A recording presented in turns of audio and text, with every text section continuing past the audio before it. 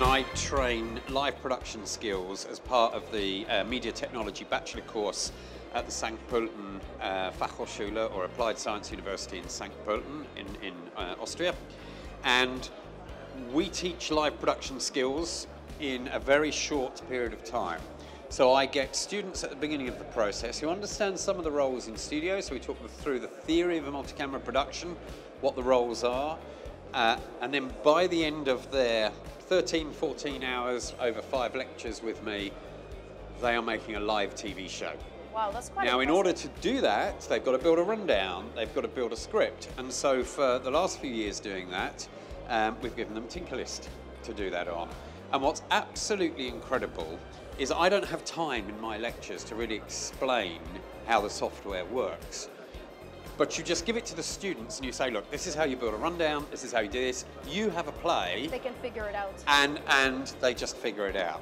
The barrier to entry of our industry has always been, you know, a technical knowledge or a process knowledge, you know, or it's taken a long time to train as a production assistant. Whereas, you know, as the technology becomes more intuitive, the user interfaces are much more recognizable from what we're used to every day on our computers and devices and smartphones. In a way, that takes away sort of barriers of entry, right? So it means that you don't need to be an expert in a specific process or piece of technology in order to do the job. So if you like, you could argue it's a sort of, it has a democratizing effect because it means sort of more people do it, anyone can do it, and that's important.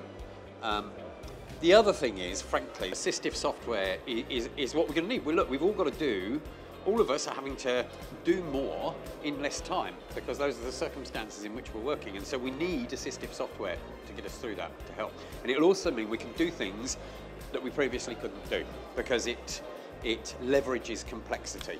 So we can be more adventurous, more creative. What all this assistive software does, and Cuez does it very, very well, is it just makes it faster to do the stuff you hate doing.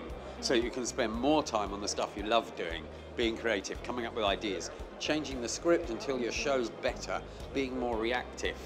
You know, you think about the stuff it takes away from you, right? When we used to make television shows a few decades ago, we would do scripts and rundowns with typewriters, right? There were people whose only job was to sit there for a whole day typing a new page of a rundown because the producer had swapped item 9 and 17, and then it would take someone an hour and a half to retype that page. It's really wasting time. Well, you know, but look at the friction in that creative process, right? To just change 2 ideas of a rundown, someone's got to sit there and type it for an hour and a half. And what the assistive software does is it takes that friction away so that you can really focus not on the process, but on the purpose of what you're doing, telling that great story.